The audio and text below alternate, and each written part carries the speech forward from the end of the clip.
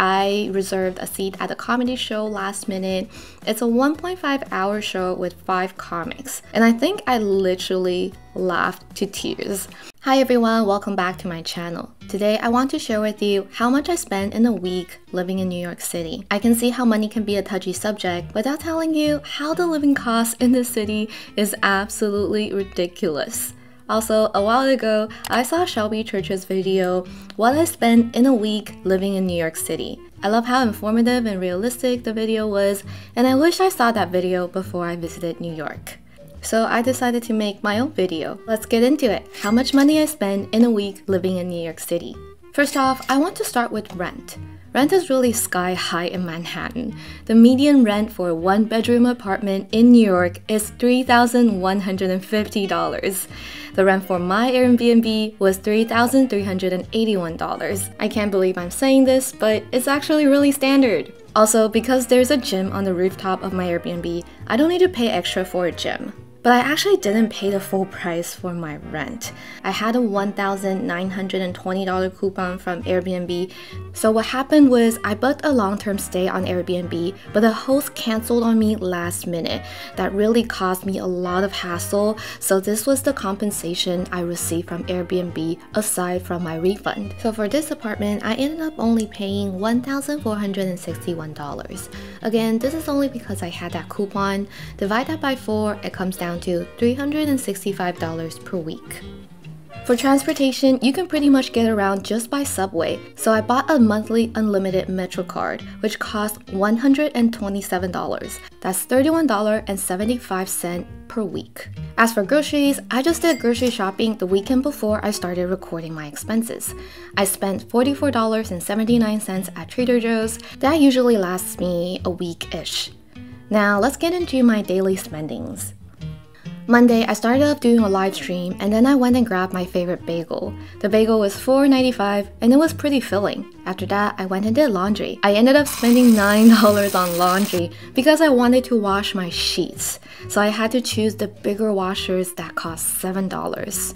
Wednesday was museum day. I woke up and made some food. Then I headed to New Museum at Soho.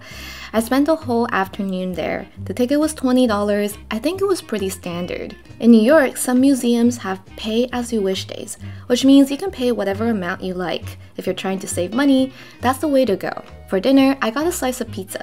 This place is called Prince Pizza, and it's pretty famous. But $6 for a slice of pizza?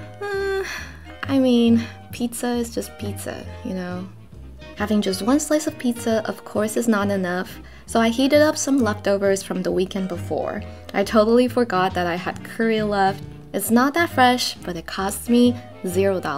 Thursday was an eventful day. I filmed a video, how to get through customs in English, then I made some food. I got the short ribs from Trader Joe's. It was delicious. I spent the afternoon editing, and right before sunset, I visited The Edge. It's an observatory that I've always wanted to go to. The ticket was $52. It's definitely on the pricier side, but I'd say if you're visiting New York, it's definitely worth seeing. It makes you feel like you're on the top of the world and everything is just under your feet. For dinner, I got Shake Shack. This is something I've been craving for a while. I'm not a vegetarian, but the shroom burger was so delicious. It was my first time watching a musical in New York. I didn't end up going to Broadway because I'm not that into musicals, but I'm very, very into The Office. It's my favorite show of all time, and the musical was basically all the classic scenes adapted into music, and I got all the references, so I was really proud of myself. The ticket was $63. After the show ended, it was already 10, so for safety reasons, I took a Uber back. It was $15. Friday was pretty much just a work day. I made some food at home for lunch, and for dinner, I went to this udon place I've heard good things about. I had the chicken udon, but honestly, it was just alright. Total turned out to be $21. Yeah. I reserved a seat at the comedy show last minute. It's a 1.5-hour show with 5 comics, and I think I literally laughed to tears. I've always loved stand-up, and getting to see it live instead of on YouTube was so much fun. But comedy shows are expensive.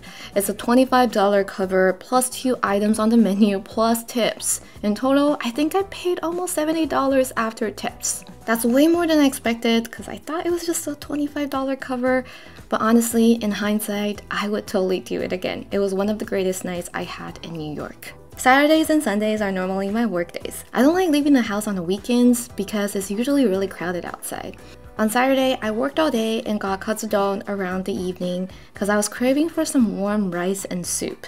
So for this whole week, I ended up spending $930.84. At the end of the day, New York is still very, very expensive to live in. I'd say the living cost is at least 3 to 4 times higher than in Taipei.